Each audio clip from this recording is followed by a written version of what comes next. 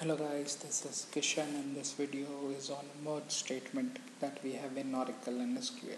So basically how how and where do we use the merge statement and what are the flexibility options given in the merge statement. We'll just go across all of those. Just for starters, we will use a merge statement when we want to do a conditional update, insert or delete, any of these three operations. We will use a merge statement. So there will be a source table and target table in this merge statement, and based on the joining condition, we will, if the joining condition is matched, then we would update or delete the record, and if the joining condition is not matched, we would insert the record into it. So I'll just show you what about more on this with an example. It's more easy to understand that way. Say suppose I have a table called as EMP. Now in this EMP table I have employee ID, first name, last name, department ID and salary. But as you see, the salary column is null, and I have only about 11 records in this table, from employee ID 100 to 110. And there is another table called as select staff from employees. Now this employees table has a range of employees, about 107 records, and all of them have different salaries. So what I want to do is, I want to merge this EMP table. So EMP is our target table. We will be merging into this EMP table, and our source table is employees. So we will be using this employees table. We will be using this employees table, and we'll merge into this EMP table. Now what to merge on? The employees table has so what I want to do is I want to update this salary column based on this employees salary column. Okay, and if I don't find a record in this EMP table, I just want to get that record from the employees table and put it into EMP table. So I'll be merging into, my target is to either update the salary or insert the record into this EMP table. So I'll be merging into EMP table, and I'll be using the employees table. Now on what column can I merge? What will be our condition? So it seems like I have an employee ID here and I have an employee ID here. So I can merge on this employee ID column. Like wherever they match, I want either an update or an insert or a delete, and when they don't match, just don't do anything. Yeah, so this is the case. I'll just insert one more record into this EMP table so that we'll come to know what happens when we don't find a record. Now the maximum employee ID present over here is 206. So I'll just insert an employee with 210. EMP values. I'll put 210. I'll just put my name. Say Kishan. My last name as Mashru, and the department ID, let's say how about 10, and I don't give any salary. Let me put it now and execute this. I have one record inserted into the EMP table. I'll just commit it. Now this record doesn't match with any of the employees record. Now why I inserted is because we will understand how does the update or insert take place. Yeah. So we'll just write a merge statement on the EMP table. Wherever we find the salary, I want to update it. If the employee is not present in this EMP table, I want to insert it. And I'll be using this employees table as the source table. So as I told, we'll merge into the employees table. So we'll be using the employees table. I'll merge into this EMP using employees. And on what? On we said I'll give an alias of this of E1 and this as E2. We'll merge on E1 dot EMP ID is equal to E dot employee ID. Now what to do? When they are matched, when matched, then when they are matched, I want to update. No need to mention the table name, otherwise you would write update table name set column name is equal to value, but there's no need to write a table name over here because you're merging into EMP, so definitely the update will be on EMP table. So you can write update set the column name. I want to update the salary column. Salary is equal to, I will take the salary from E2 dot employees. So E2 dot salary. So wherever the join condition will match, it will get the salary from the employees table and update it to EMP table. Now what about when data is not matched? When not matched, then we will into an insert. Now this insert, it will be into this EMP table, so no need to write insert into table name, just insert.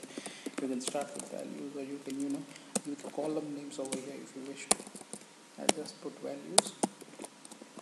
I want E2 dot employee ID, E2 dot first name, E2 dot last name, and E2 dot salary. So this is my merge statement. When matched, then this. When not matched, then insert. We'll just execute it, and it says not enough values. That means I've missed out a column over here. Yeah, there's a. If you can check this table, there's something called as department ID also. I missed it out. So if you have mentioned the values, the column names over here, like employee ID, first name, last name, salary, this would work. But as I am not mentioning the column names, I need to insert data into each and every column. So it's E2 dot department ID, comma, now execute it. It says 107 rows merged. So now when I look at into this EMP table, no more. First I had record only from 100 to 110, but now I have all the record. And as you can see, even the salary has been updated. But I have one more record in this table, that is 210. So as you can see, there are about 108 records in this table, but it has merged only 107 records. Why that is? Because this record with employee ID 210 didn't match. This match on employee ID of EMP and employee ID of employees table didn't match, so this record is not updated. It is as it is. You will see the null value over here. So this is your merge statement. I'll just roll this data back so that I can show you other scenarios also. I've done roll back. So now again in employees table I have only 11 records, and this 12th one is what I inserted. So 12 records in this table. What I want to show you is, it's not required that we will have a not matched column. I can have a simple merge into this and an update. There's no need for not matched column. When I do this, it says 11 rows are merged. So let's see what it did. It updated. Whenever there is a match, update. That's it. When there is not a match, insert. I just commented that part. It is not mandatory to have both the clause, like when matched, then when not matched, then. So as you can see, it has updated the salary. Let me just roll it back again to as it was before, and I'll just show you one more thing. It's even not mandatory to have the matched clause. I can just simply have the not matched clause. When I execute it says 96 rows merged. So meaning it has not updated any salary. Only wherever the data didn't match, it inserted. So here as you can see, all these rows after 110 are inserted. So there's no update, only insert. So this 96 rows are inserted into this table. So as we see, it is not mandatory to have both this clause. I just roll it back, and now let's see delete. Now when you want to do a delete, you can do like delete. No need to give from and table name, because it is understood that you are deleting from EMP table. So delete, you can say where EMP ID. Let me delete the record that I inserted.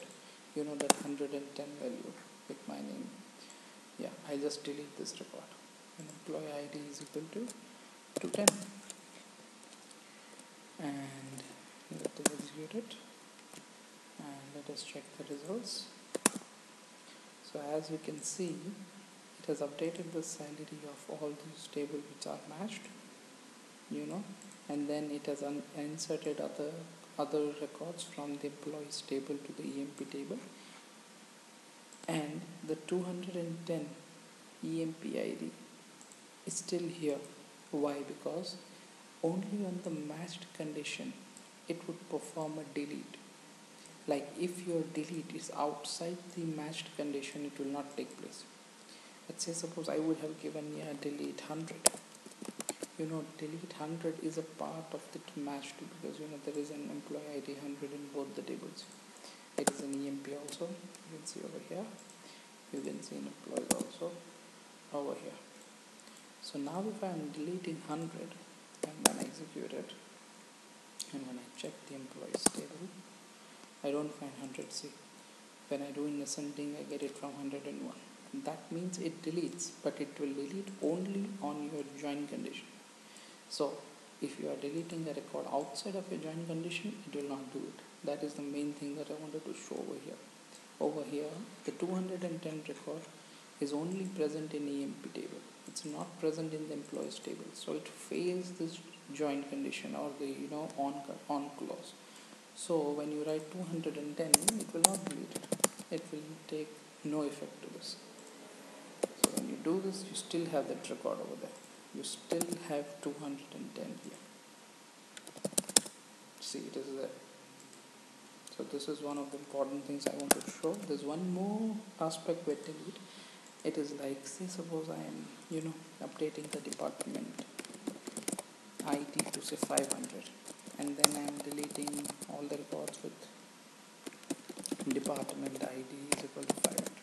What I'm doing is, when I'm targeting EMP table using the employees table on this clause of employee ID joining clause, if they are matched, I'm updating the salary.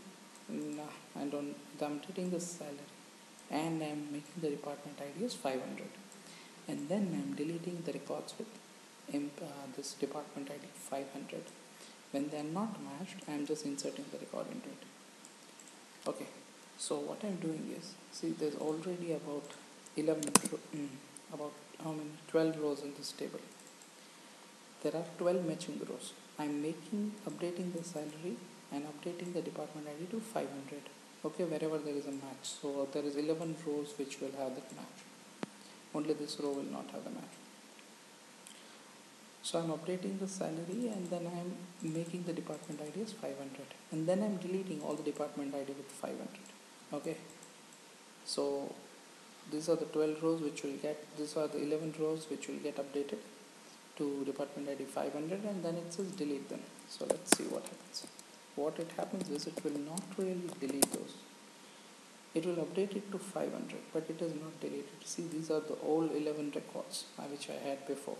The others were the part of the not matched clause, and they are inserted. So as you can see, the delete will take place on the set of records which are joined with this join clause, and it will not consider this update. It will not consider this update. If you have done department ID 500 and then you are deleting, it will not take this update. It will just see which rows are matching, and based on your previous set of records, the previous stage of your record, it will do and delete. It will not take the new updated stage. So these are the things that we can do with merge, merge two tables. Also, you can see over here you need to have a table, because you are merging into a table, but over here you can have a table or a view or a subquery. All of these will work. And then you can have when matched then, which is an optional. As you have seen, it is not mandatory. Then you have when not matched when, which is also optional. It's not mandatory. When they are matched, you can either update them or delete them or do both of them, but make sure that your delete will be based on this on clause wherever they are matching, and the state of the records will be before this update. It will consider the state of records before the update, and when you have a not matched, you can have an insert. But you just need to make sure you write this update correctly, because it's not our traditional update table name and delete from table clauses. So just some practice and you will get handy to this. This is the merge statement. It does update, insert and delete based on this joining condition. So this is Kishan. I hope you enjoyed this video. Please do like, share and subscribe. Thank you.